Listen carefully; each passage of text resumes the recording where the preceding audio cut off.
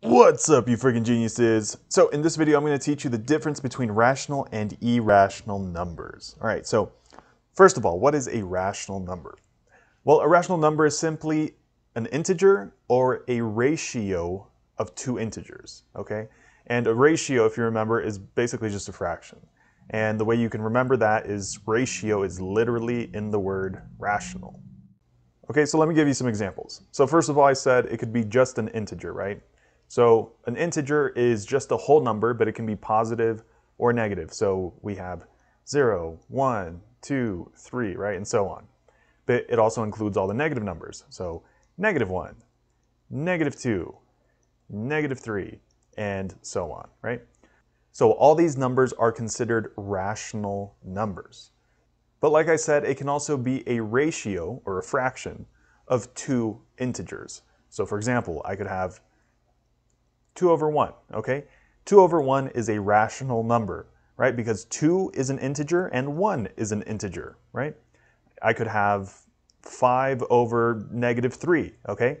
This would also be considered a rational number because 5 is an integer and -3 is an integer, okay? Or I could have 0 over 100, okay? So this fraction right here is also considered a rational number because 100 is an integer and 0 is an integer, right? It's right there. Now, another type of rational number are decimals, okay? But specific kinds of decimals. There's two kinds. There's terminating and repeating.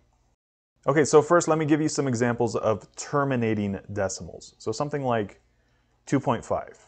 Okay, this is a rational number. So as you can see, it ends right there at the 5, right? It doesn't keep going on forever and ever. It stops right there. Now, why is this considered a rational number? Well, because I could rewrite this as a ratio of two integers. And remember, that is the definition of a rational number, a ratio of two integers. So I could write this as 25 over 10. And as you can see, 25 is an integer and 10 is an integer, right?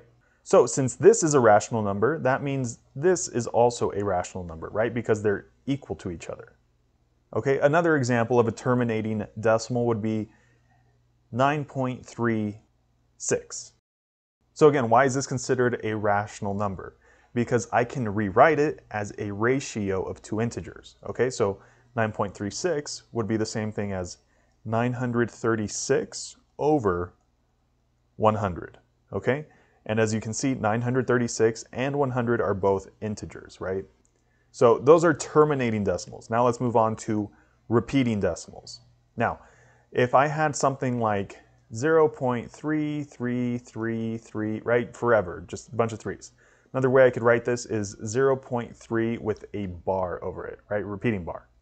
So why is this decimal right here considered a rational number? Well, because again, I can write it as a ratio of two integers because I could rewrite it as 1 over 3, right, or 1/3. So 0.3 repeating and 1 over 3 are equal to each other, okay? So since this is a rational number, that means this is also a rational number. Okay, let me give you one more example. So if we had 0.454545, and it just kept going on like that.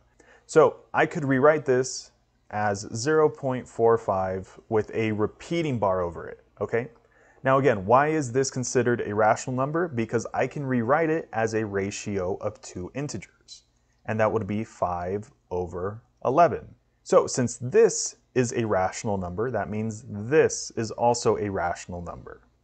Okay, now the last type of rational numbers that we have are perfect square roots. Okay, so for example, the square root of 4. This is considered a rational number. Why? Well, what is the square root of 4 equal to? Well, it's equal to 2, right? And remember, 2 is a rational number. Okay, what about the square root of 9? Why is that considered a rational number? Well, because again, what's the square root of 9? 3. And 3 is a rational number, okay? Same thing, right? Square root of 64. That's equal to 8, and 8 is a rational number. Okay, so those are rational numbers. Now, what is an irrational number? Well, an irrational number is basically just a decimal that doesn't end or doesn't terminate and it doesn't repeat.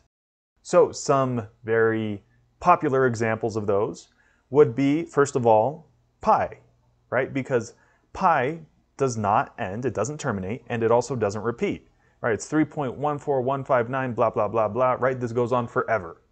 Now, another example of that would be the number, or the letter, e.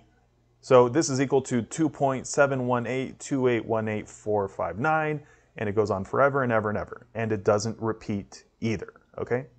And the other example of an irrational number would be non-perfect square roots, okay? So for example, right here I have the square root of 5. So the square root of 5 is equal to 2.236, blah, blah, blah, right? This goes on forever also, and it doesn't repeat.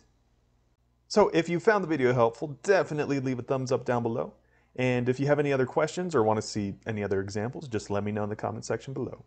Also, there's a couple playlists attached that I think you'll find helpful, so definitely check those out, and I'll see you there.